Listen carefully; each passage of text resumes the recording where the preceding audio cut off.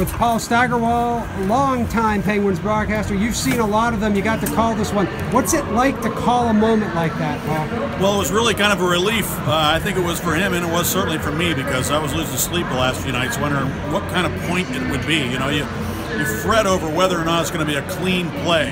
You know, is it going to be one of those ones where you're not sure if it went in or whether or not he got the assist? This way, it was so easy because Sid set up Kunitz. It looked like a lot of goals we've seen those two combined for over the years.